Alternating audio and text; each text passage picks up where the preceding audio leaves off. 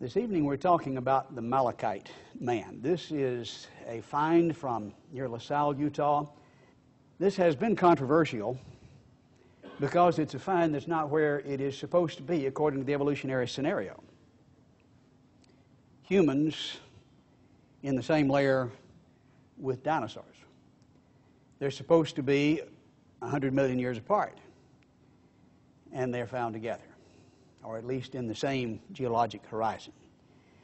And as you can imagine, there's been a great deal of controversy. There's been a great deal of misrepresentation of fact in order to explain it. Some of the conversations I've had with the head of the BLM, with some of the representatives of the evolutionary community when they did not know my position, have been very revealing.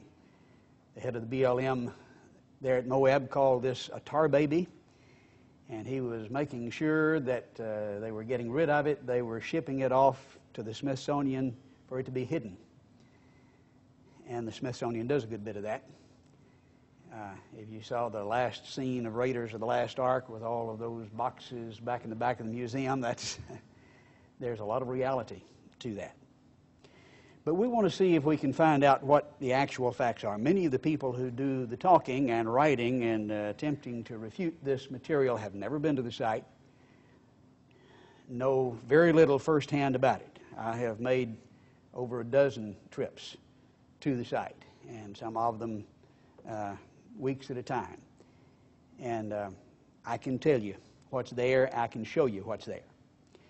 The real problem involves, of course, the story that's told by the geologic column. And I want to talk about that a little bit in the beginning because that's where the rub comes. We see the dinosaurs are supposed to be separated from man by at least 65 million years. In this case, about well over 100 million years. And this scenario is supposed to represent the evolutionary picture that is recorded as time developed, as the layers were laid down, recording the development of life like a tape recorder would record a speech over millions of years, the development of life. And this is supposed to be what you find when you dig down in the earth. Leighton Judson, which is a standard geology textbook, physical geology, says because we cannot find sedimentary rocks representing all of Earth time neatly in one convenient area, we must piece together the rock sequence from locality to locality. And many people think that when they see this geologic column, beautifully represented in the textbooks, this is what you find. But you cannot find all of this in one convenient area. It has to be pieced together or correlated. The process of tying one rock sequence in one place to another in some other place is known as correlation. It's co-related based on presuppositions, not necessarily where it's found, but often philosophical presuppositions.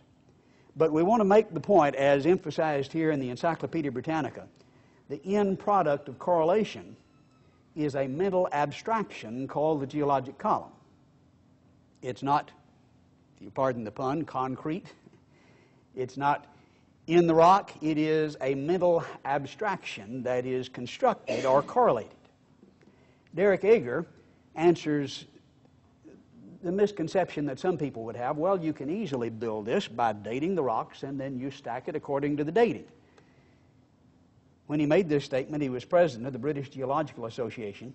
Writing in New Scientist, he said, fossils have been and still are the best and most accurate method for dating and correlating rocks in which they occur. How do you correlate, determine which goes on top and which goes on bottom, piece together this geological sequence? By the fossils. And then he says, I can think of no cases of radioactive decay being used to date the fossils. That is, in terms of correlation, to determine which goes on top and which goes on bottom. It's the fossils. Well, now, how do the fossils allow us to correlate? Well, let's let the evolutionists describe how this happens. Putman and Bassett, in their geology textbook, express it this way. A rock that had an early form of an organism was clearly older than rocks containing later forms. Now, notice the assumption of evolution in the description. This is a, quote, early form.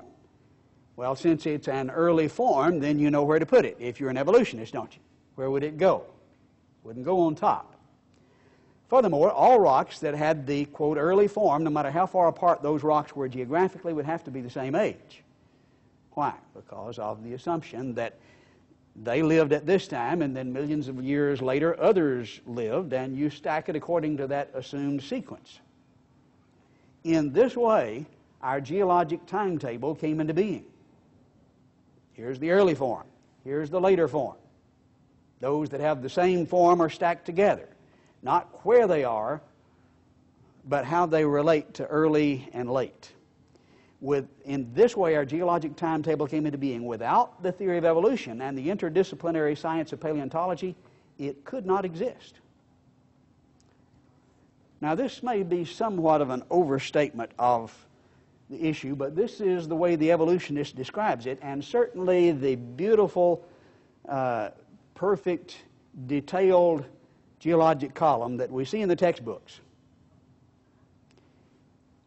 could not exist without the philosophical assumption of evolution. Now, when you have to assume the evolutionary scenario in order to build it, can you then turn around and use what you have built to prove evolution? Well, this is exactly what they do. Look at the textbook. Here is the column. See the sequence. See, that proves evolution, and that convinces a lot of people. But it's not something concrete that you find. It's a mental abstraction that's built that you couldn't build without first assuming evolution, that is, in its complete and perfect form. R.H. Rastel expressed it this way in the Encyclopedia Britannica. It cannot be denied that geologists are here arguing in a circle. The succession of organisms has been determined by a study of the remains embedded in the rocks, and the relative ages of the rocks are determined by the organisms they contain. Now, to again somewhat exaggerate the fallacy, but still illustrate what we're talking about, here's a person who says we have a primitive fossil, which would of course go at the bottom of the column. How do you know this is a primitive fossil? Well, it's found in an old rock. Okay, I can understand that. But how do you know that this is an old rock? Well, it's got a primitive fossil in it. Now, what have we proved here? This is useless as proof. Now, it's not useless per se in science, because if we understand that we're not proving something, it's useful as a model, as an illustration of the concept. When we look at the geologic column, we see an illustration of the model. Now, I need to emphasize, when I say this is built on circular logic, that I'm not saying that there is no general order or sequence in the column. I think we see, underscore general, the kind of order that we see so that you can recognize Cambrian animals. There is a suite or group of animals that you find together commonly that's called Cambrian animals. They form that collection. I think it's because of natural habitat. They lived at the bottom of the ocean. And if we're looking at a flood deposit, which I think is the best explanation of the geologic column of the fossil record, then the things that lived lowest would be buried first, and then you would find things that lived higher buried next as the catastrophe proceeded.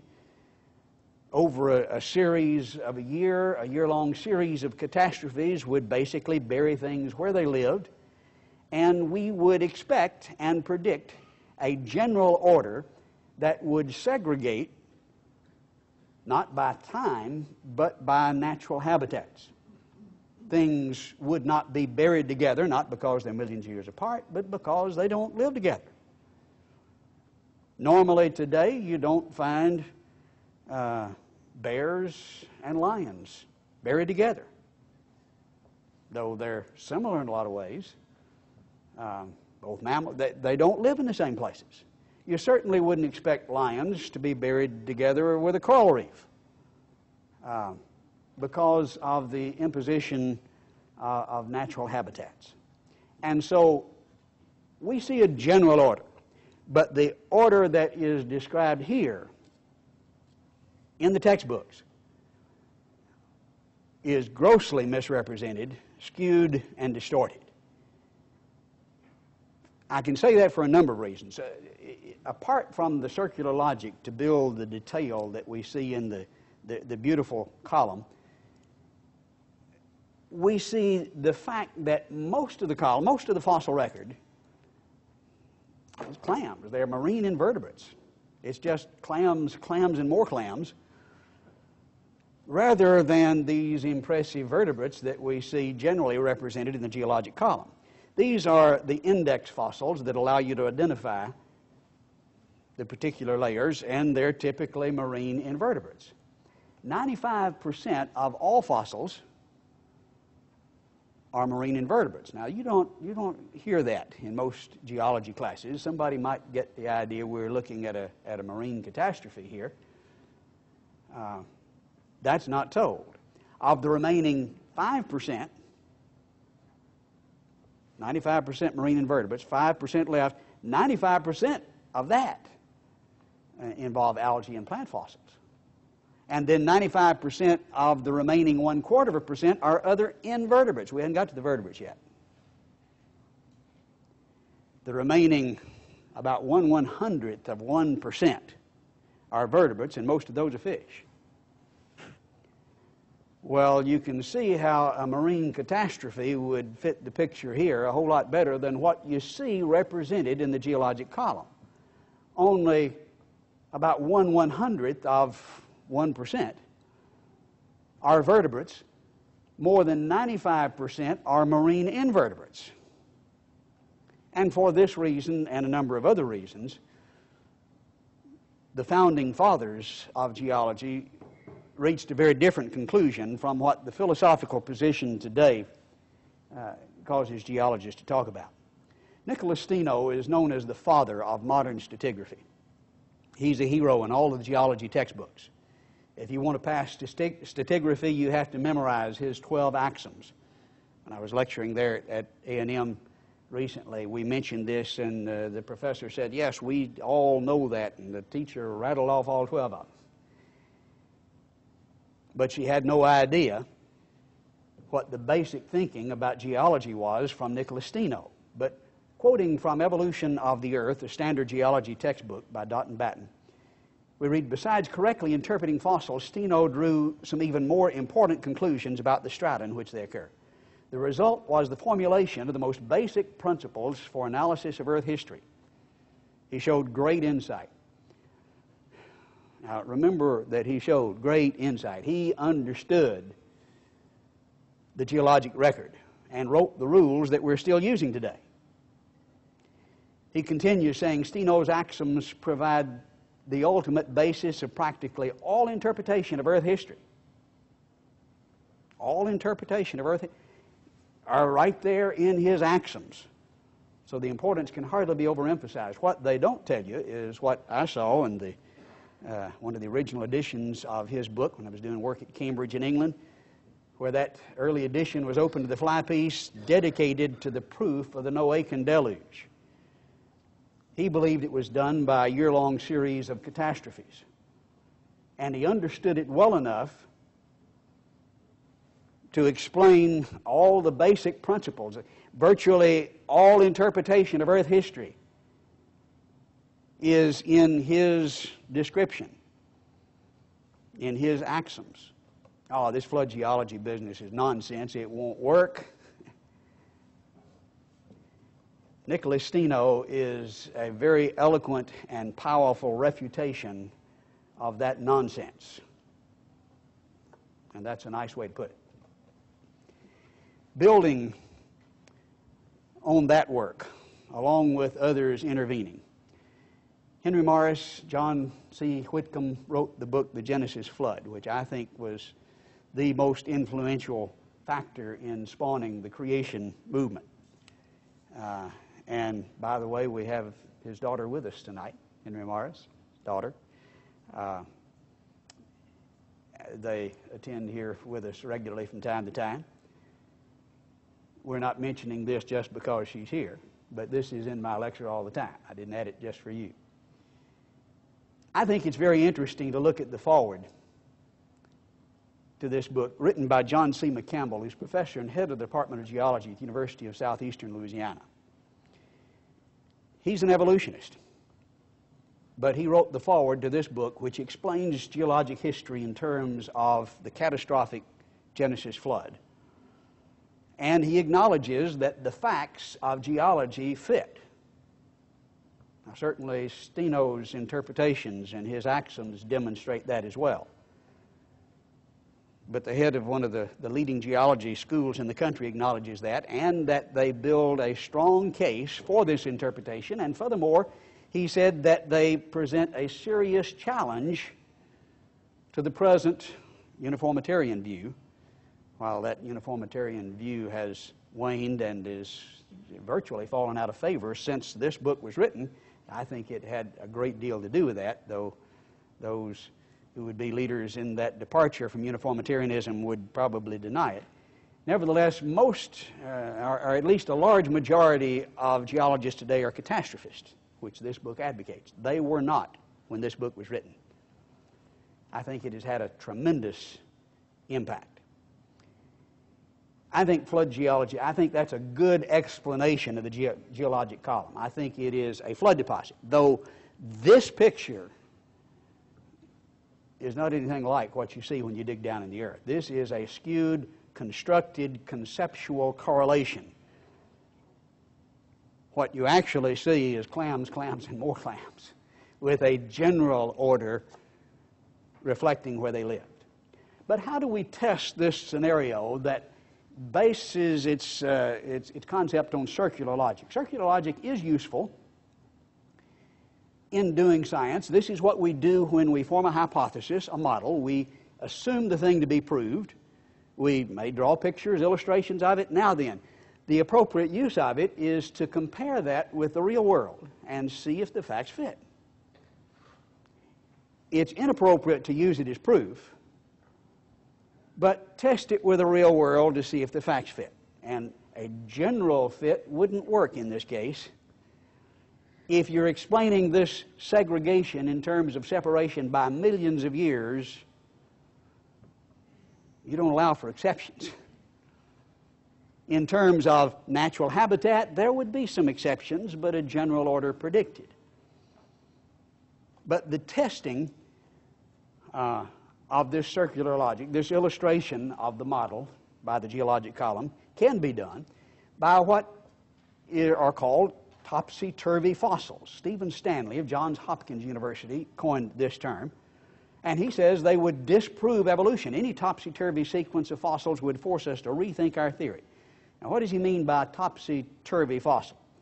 Something that's supposed to be on the bottom that's found up at the top, or something found at the top supposed to be at the bottom. That's a topsy-turvy fossil. Now, it so happens that many of the things that are supposed to be exclusively at the bottom are found at the top, not in the intervening ages, which would indicate extinction according to the evolutionary interpretation, but they're found alive, even though in the geologic column you only find them way down in the column. That's a part of this topsy-turvy concept. Notice the description here in the prehistoric atlas of what are called living fossils. And he says there are numerous organisms in present-day fauna and flora which can be regarded as living fossils. One of the best known among them is Neopolina, the only living representative of a class of mollusks thought to have been extinct for 350 million years before 1957, when Neopolina was caught off the coast of Costa Rica. 350 million years of rock layers, and you don't find anything, and plenty of them down below 150 million years, according to the evolutionary interpretation, and they're alive. Well, now, their view is they're separated by 350 million years. They've been gone a long time. They just resurrected? No, I think the interpretation is wrong. Niles Eldredge, in his book on fossils, describes living fossils and acknowledges the problem. He says there seems to have been almost no change in any part that we can compare between living organisms and its fossilized progenitors of the remote geological past. He says we have not completely solved the riddle of living fossils. They're supposed to evolve. They're supposed to be extinct. 350 million years, nothing. And there they are. That doesn't fit. That falsifies the concept of extinction when they disappear in this column. One of the more famous, best known, living fossils would be the coelacanth. This is a rather strange-looking fish that was once thought to be of perfect length. These lobed fins look maybe like they're growing into legs, except we found them alive and found out they're just real good fins and allow them to turn on a dime, and excellent swimmers. Here in the book, Living Fossil, by Keith Thompson, who was president of the Academy of Natural Sciences, it says, off the coast of southern Africa in the winter of 1938, a fishing boat with the Nyrene, called the Nyrene, dragged from the Indian Ocean near the Chaluma River, a fish thought to be extinct for 70 million years. It happens to be the time of the extinction of the dinosaurs, virtually. The fish was a coelacanth, an animal that thrived concurrently with the dinosaurs. What's the evidence for the extinction of the coelacanth? Exactly the same that you have for the extinction of the dinosaurs. For 70 million years, no fossils. They went extinct, according to the interpretation, since you don't find them from that point on up. We have found over 600 of them now. And in fact, 2 more populations have been recently found. Another excellent example is the horseshoe crab. We're looking in the upper portion of a modern horseshoe crab, which is very common. When I lived in Panama City, you could just see them all over the place out there. They were a nuisance. And here is the fossil down in the lower part that looks for all the world just like it. Keith Thompson describes this. He said the first members of this group appeared some 424 million years ago in the Silurian and looked quite like modern forms. The last fossils became extinct about 50 million years ago. I'm sorry, fossils don't become extinct. But I know what he means. We find them as fossils, according to their interpretation, 50 million years ago, and nothing since then. And they're just all over the place. They're not even rare, to say the least. And there are hundreds of examples. Sometimes, when we know those things happen and are common, they just don't worry. The logic, though, falsifies the concept. There are so many of them, they just seem to get numb to that. But some of them really aggravate. How many know what we're looking at here? The little hacksaw blade critters are very important fossils, especially for petroleum geologists. These are graptolites, and the various species allow you to identify a certain level. They lived, I think, at different temperatures and at different environments in the ocean, and allow petroleum geologists to order their search. But notice the statement by Sue Rigby of the British Geological Survey, writing in Nature, all paleontologists dream of finding a living fossil, and in reality it would be a nightmare. But Noel Dilley, they say, it seems, has done so, as graptolites are arguably the most important zone fossils of the lower Paleozoic. In other words, when you find this one, that says 570 to 360 million years. That's the way you determine that layer. That's how you correlate. When you find that, you know that's at least 360 million years ago. They found them alive. What are they doing alive? Doesn't that falsify the concept of extinction when they disappear in the column? I just think they lived there. They didn't live higher. And when the flood deposit buried them, they didn't live any higher and didn't get buried any higher. And so the fact that they're still alive doesn't surprise me a bit. It fits our view perfectly. It does not fit theirs. Notice the recent statement. This is just about a year old in Science. A bunch of sea urchins turned up in the Cretaceous like a big penny millions of years after they were believed to have gone extinct. Their reappearance cast doubt on the existence of one long presumed mass extinction. Well, I can understand that. Why did they think there was a mass extinction? Well, here were just tons of these things, and they're gone, and you don't find them anymore. Then there they are again. Well, maybe they didn't go extinct after all. Is that hard to figure out? 15 of the 29 species, apparently extinct genera, reappeared. Another 7, so much like them, later appeared. therefore must not really have gone extinct. You think? Isn't that pretty obvious? The idea of extinction when they disappear in the column is falsified over and over and over again, and it's in every textbook you can pick up on geology. They just repeat it over. Doesn't matter what the evidence is. The topsy-turvy fossils refute, but there's so many of them they've just apparently become numb. We'll look at one more here, at least one more. David Noble was out on a holiday hike when he stepped off the beaten path into the prehistoric age, standing amid trees thought to have disappeared 150 million years ago. Puts him right in the middle of Jurassic Park. The discovery is the equivalent of finding a small dinosaur still alive on the earth, said Carrick Chambers, director of the Botanical Garden. Wouldn't that be neat to find us?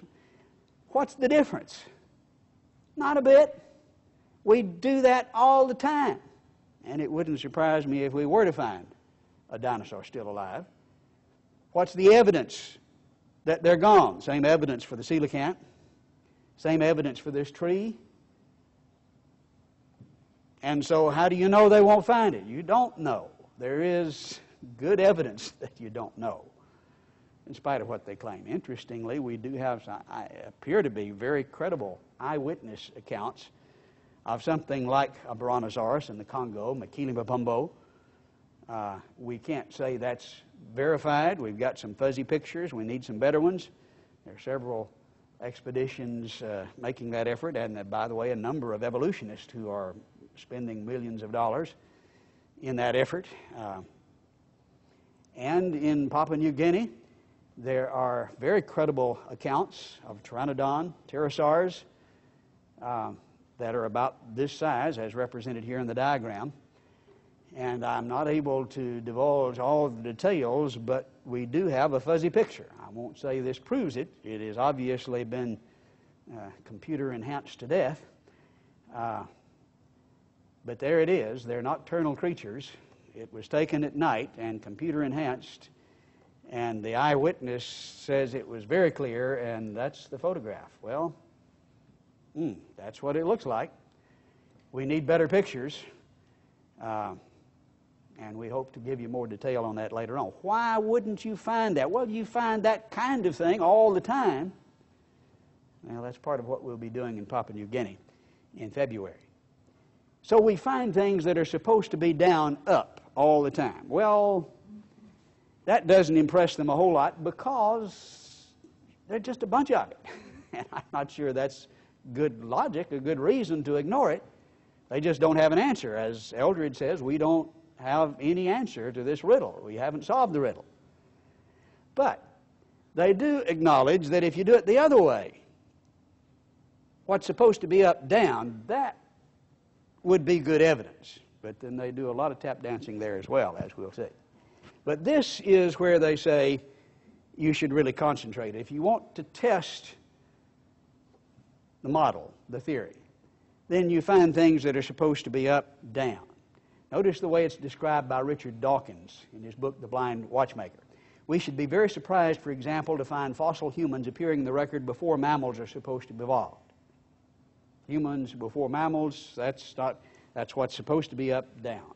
If a single well-verified mammal skull were to turn up in 500 million-year-old rocks, our whole modern theory of evolution would be utterly destroyed. Now, that's a pretty flat-footed statement, and you might wonder why he's saying that, but there's a good reason for that. One of the primary criterion of science involve falsification or testability. If something is not at least potentially falsifiable, it's not science. And that's a concept that maybe the average individual is not used to. But basically what it says is you have to be able to test it. Now, if you just by circular logic arrange this and say, see, that's the way it is. Well, you'd expect it to be that way because that's the way you arranged it.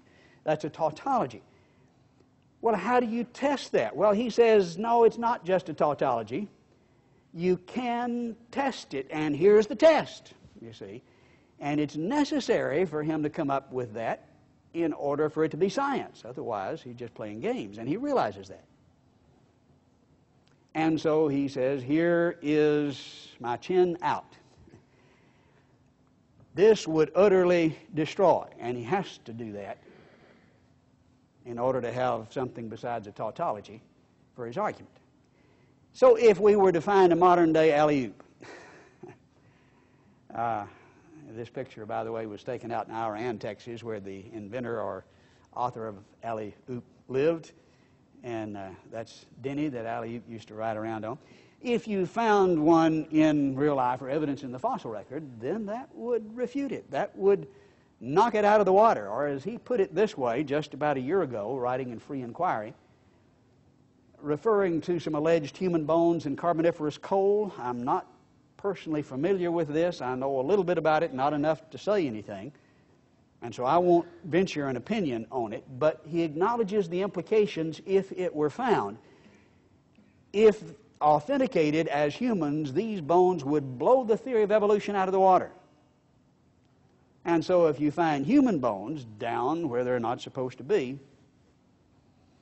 ball game's over. We can go home.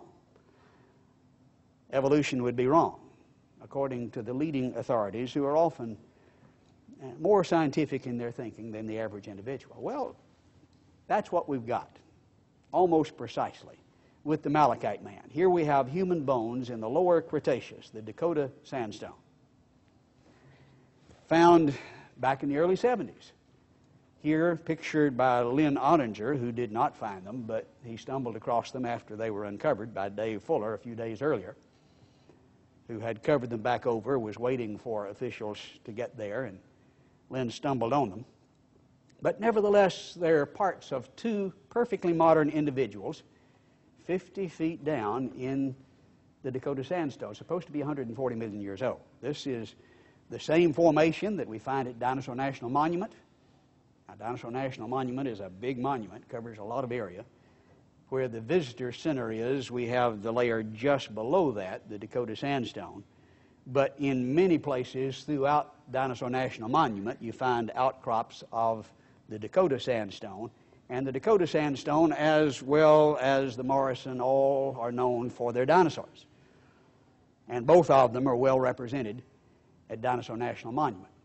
This is a map put out for tourists in the Moab area, which is about 20 miles from this find. Not the same area, but gives you some idea of the geology. And if you're familiar with Moab, you know it's right in the middle of a big fault.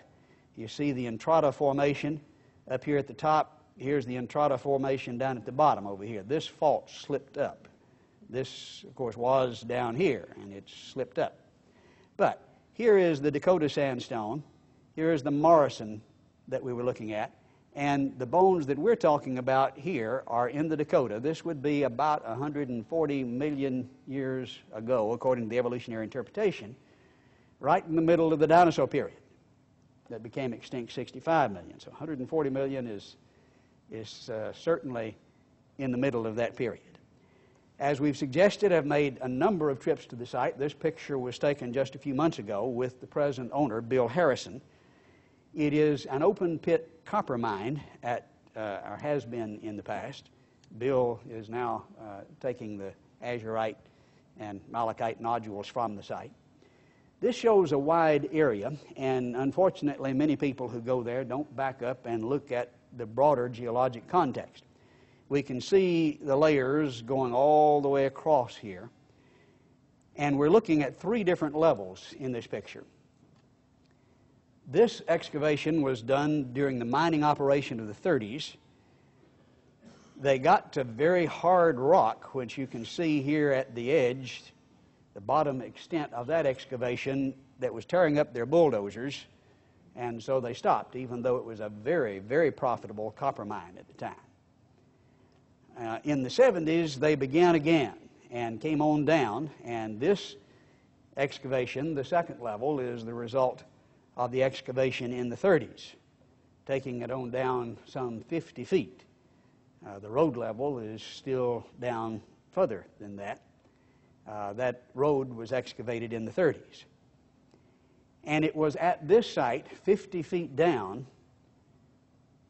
that these human skeletons were found. Dave Fuller was driving the bulldozer Actually, his father drove the bulldozer for the excavation back in the 30s. And he, at the time this picture was taken, was head of San Juan County Roads. He's now retired. But he showed us where, when he was driving the bulldozer, he came across these bones. He said there were no broken layers. It was completely undisturbed, and he had taken it down some 15 feet from the point at which they had stopped in the 30s, so that he was down a total of about 50 feet at that point. Here with Bill Harrison, he described in detail exactly what happened and the entire context. Here is a profile, a side profile. We see the road cut. We were taking the picture from over here a moment ago. And this is the way it looks at present. This is where the skeletons were found. Now this was the original excavation. This was the excavation of the 70s. This is the road cut in the 30s. Now this is a picture from that perspective. We'll back up and see. Here's actually this portion of it that you'll be able to look at. We're not looking at the road cut in that picture. Here is the upper section where the 30s excavation was done. This is the 70s section here. So you can see the two-tiered effect, mining operation of the 30s and then of the 70s here from the side. And this is the way it looks in profile. Prior to the excavation of the 70s, and just months before the find, it looked like this. And there, the skeletons were somewhere between 15 and 20 feet down from the surface of the 70s excavation, and of course still further down from the excavation of the 30s. 150 feet from the road cut. Typical of the Dakota sandstone are extremely hard sandstone layers and then semi-lithified layers. You can dig in it with a pocket knife. It's certainly much more than loose sand, but it's rock, and it certainly qualifies as that, but it's not extremely hard in between, and they're alternating layers. And if you know anything about the Dakota sandstone throughout the area for hundreds of miles, that's typical of the Dakota sandstone, alternating hard and semi-lithified sandstone. Before 1930, when the road was cut, before they began the mining operation, this is the way it looked, and at that point, the skeletons are 50 feet down in the Dakota sandstone, 150 feet from the road cut. Prior to the road cut, it looked like this. And the road cut was formed, as we've suggested, in 1930.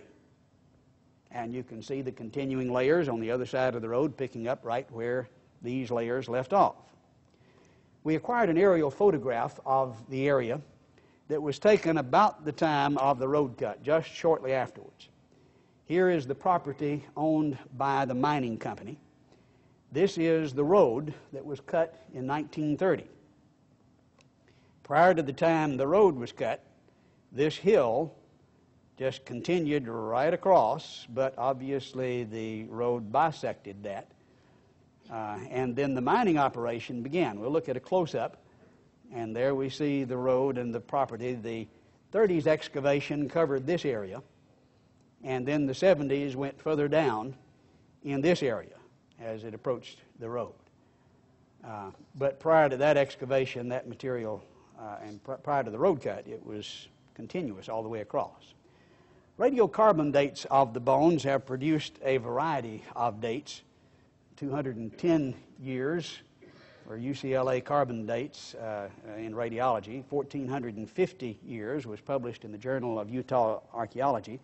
There's a wide range. There's a spring that percolates right down through the middle of this, leaching and adding material, and so we would expect a wide range and not accurate dates because material is continually being added and leached, and the bones are replaced in varying degrees with other minerals, and so that indicates things are being added and things are being taken away, which would obviously not make for good radiocarbon dates. But if it's older than 1930, you see, that's the ball game. If it's older than 1930, It's 50 feet down with no access, unless you're going to go through these extremely hard layers, and that's not something somebody would do. You might tunnel through some of the side layers, but the tunnel at this point would have to come from at least 200 feet away. The bones themselves vary in the degree of replacement. Some of them are almost modern looking, as are many very old bones. Many dinosaur bones are fresh. Some of them are almost completely replaced, as is this bone. This bone I personally excavated, washed it off with a canteen. It had been out of the ground less than 5 minutes when I was holding it here and the picture was taken. It's a vibrant green. And from the flesh tones there, you can tell that that's a pretty good rendition of the color of those bones, replaced by a copper salt, by malachite. Some of them are turquoise, which likewise is a salt associated, a copper salt associated with copper. And here is a jawbone that is just perfectly replaced, held by Joe Taylor, whom some of you know. The teeth are jewelry grade turquoise. Sorry, that's just turquoise. Perfectly replaced. I don't think that's a modern burial. And I think the more you look at that, the more obvious that is. And I did mean to bring some of those bones. Unless I left it in the car, I didn't get here with them. But I do have some of the bones that are available for you to examine, and it's hard replaced bone. This is the site, the particular spot, where the bulldozer uncovered the first finds, and then Lynn Ottinger stumbled across it days later. Toward the road, down at the level that had been reached by the 70s excavation. This is a picture that was taken at that time, back in the early 70s. Pictures appeared and articles appeared in a number of magazines, I think, giving a fairly accurate rendition of what had been found and of the obvious problems that were involved. Lynn Ottinger was the one that stumbled across this days later. He was leading a rockhound group, and they were collecting minerals, and they stumbled across these bones. And if he looks like he ought to have "What Me Worry" written across the bottom here, I wouldn't disagree with that. But he called these bones the Moab Man. He's a very unique, eccentric individual, and I'll just leave it at that. I don't think they should be called the Moab Man for a number of reasons. First, this is Lynn Ottinger's term, and Lynn was not the discoverer. He had no right to the bones. It wasn't his property. The bones didn't belong to him, though he confiscated the bones and sold them for $10,000. They weren't his. A lot of people have been prosecuted for less than that. He's fortunate that he wasn't, but his role was certainly not an honorable role in this matter. And furthermore, there have been 10 skeletons now found. He stumbled across, after they had been found, the first 2. And so he's completely unrelated, not directly, it wasn't the finder of the first 2, and completely unrelated to 80% of the find. And so I don't think he is a principal in this matter at all. And furthermore, they're not that close to Moab. There are lots of cities closer. LaSalle would be by far the closer. It's about 4, maybe 5 miles away. Moab is well over 20 miles away. And therefore, I think it's appropriate to disassociate the bones from Lynn Ottinger and the term Moab Man. Now, here's my wife holding the same bone in the same spot. The Creation Evidence Museum has the exclusive excavation rights that they have acquired from the owner of the property. They have designated the bones the Malachite Man. They're stained and replaced with malachite.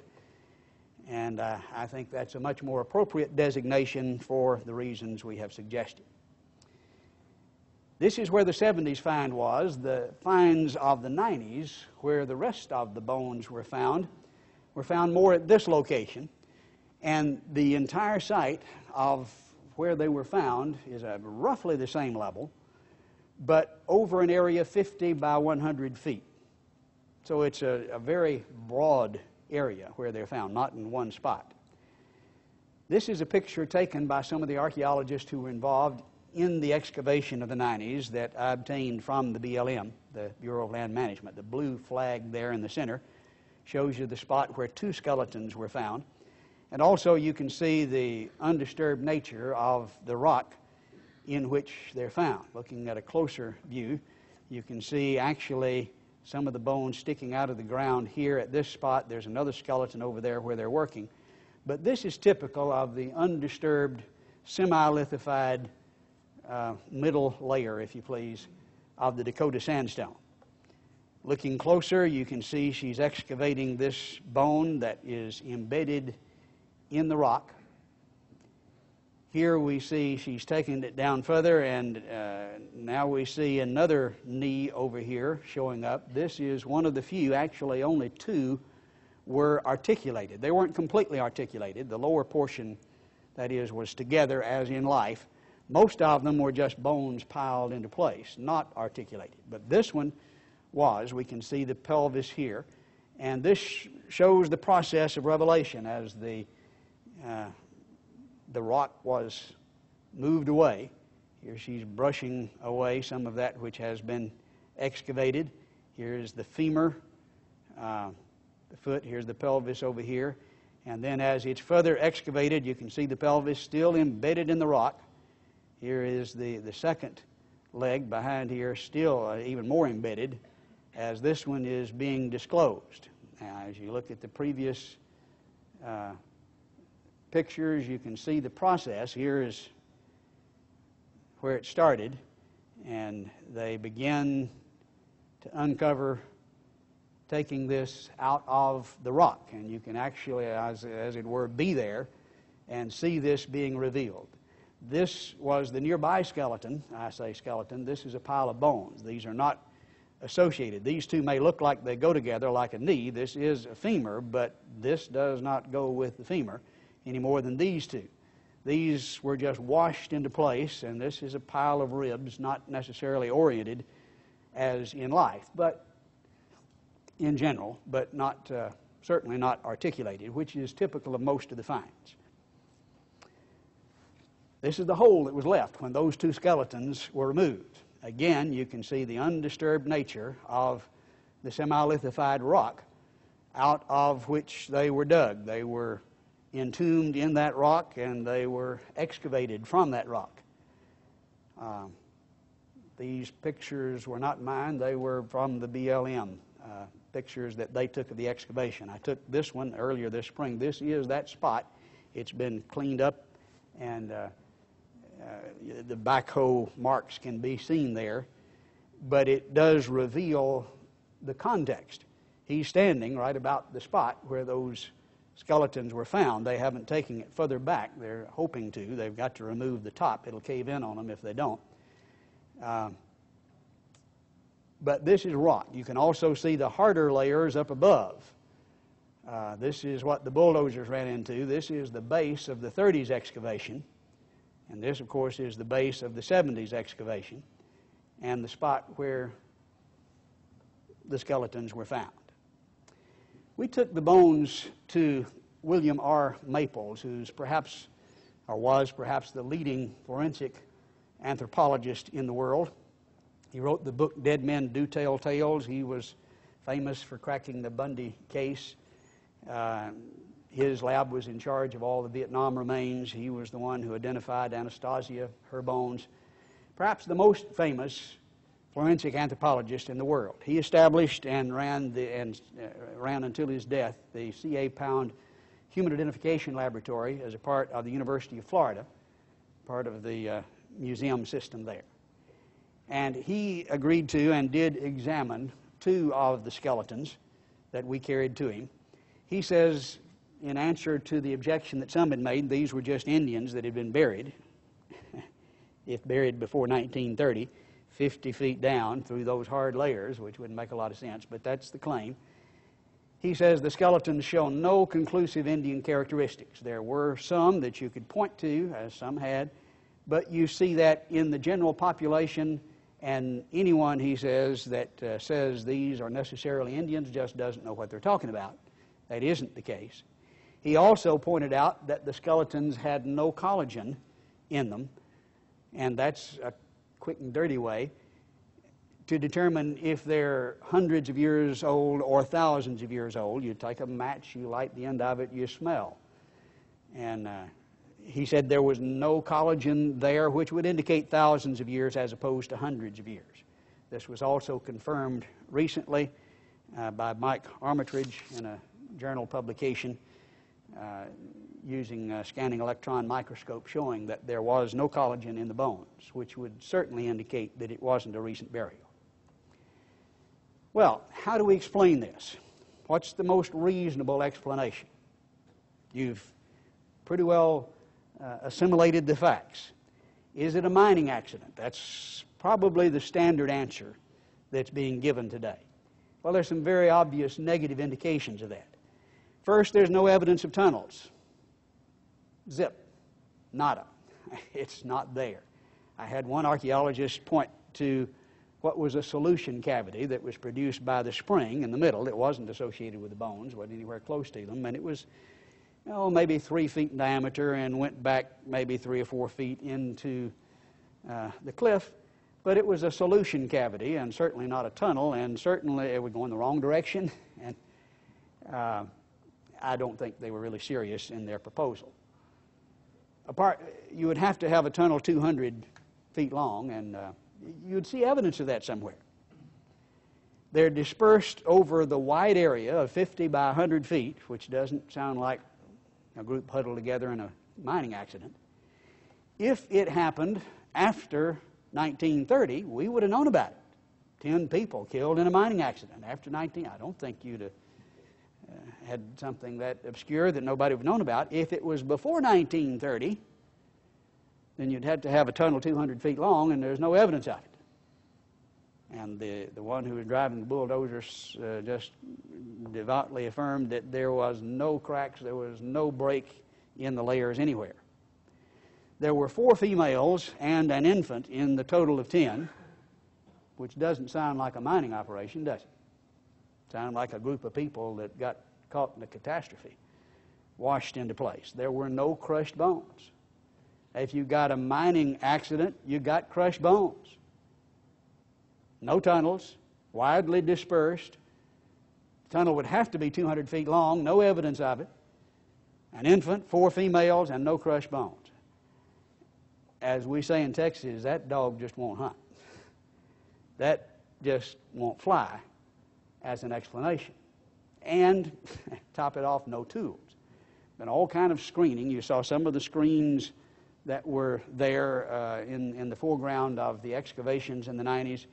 Lynn Ottinger himself said he spent 3 weeks screening the entire area, found zip, nothing, no tools. That just doesn't look like a mining accident. Well, could it have been a recent burial, which is what some have suggested? Well, there are just all kinds of negative indications here. 50 feet down in the Dakota sandstone, under undisturbed hard layers.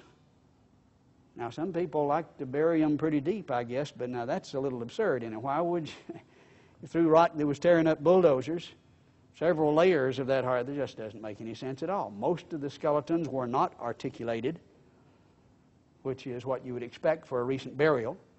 The degree of mineral replacement is likewise counter-indicative of a recent burial. The range of radiocarbon dates up to 1,400 years, and no collagen is just virtual proof these are not recent burials. Now, what could it have been? Well, maybe an ancient burial.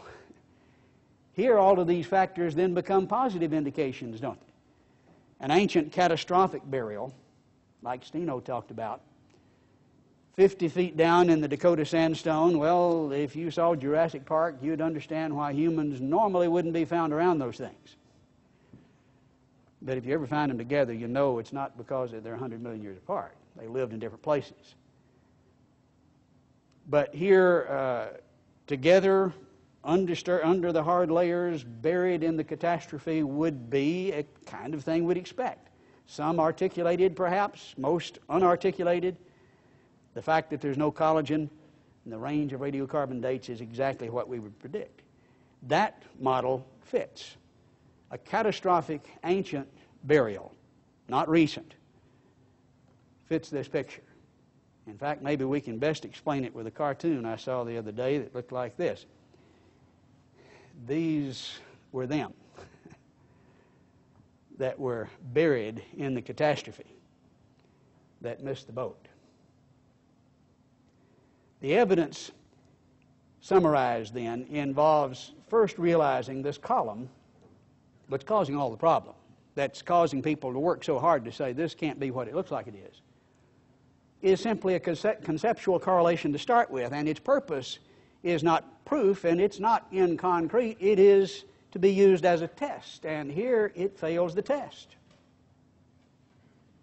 Living fossils abundantly falsify the concept of extinction, which is fundamental to the building of that column.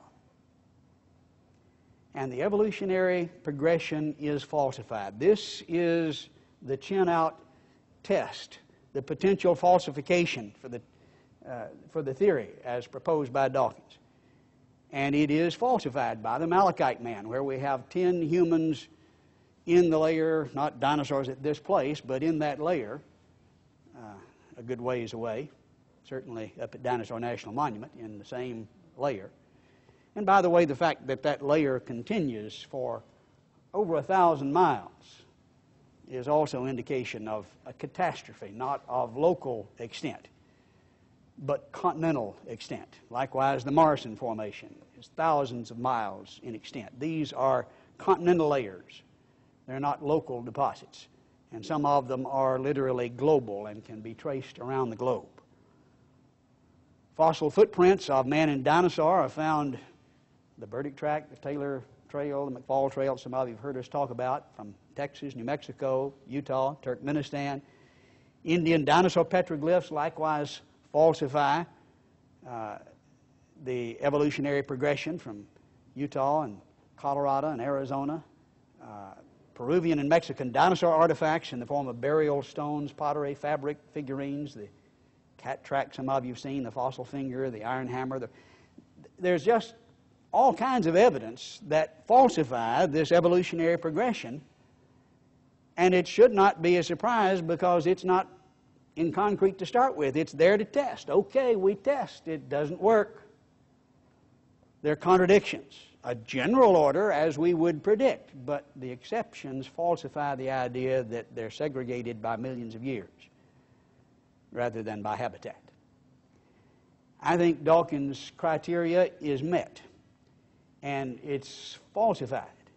He says if a single well-verified mammal skull were to turn up in 500-million-year-old rocks, the whole modern theory of evolution would be utterly destroyed. Well, mammal skull, let's just take a whole mammal skeleton, 10 humans, not 500 million years, but as he acknowledged, even from the Carboniferous, human bones would blow the theory of evolution out of the water. It is falsified by the very criterion that he sets forth. Stephen Stanley, that we referred to earlier, made this statement in detail, and let's conclude looking at what he had to say about it.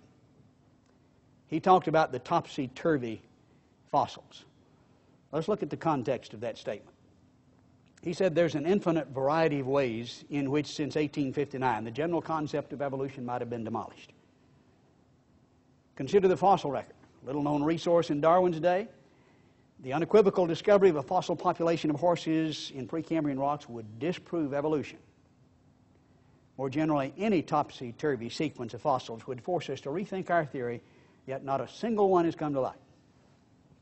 And, of course, won't until he looks. We've invited him to Glen Rose. We've invited him out to Utah. He refuses to come. He continues saying, as Darwin recognized, a single geographic inconsistency would have nearly the same power of destruction. You don't have to have a whole lot. He said just one. Darwin said the same thing.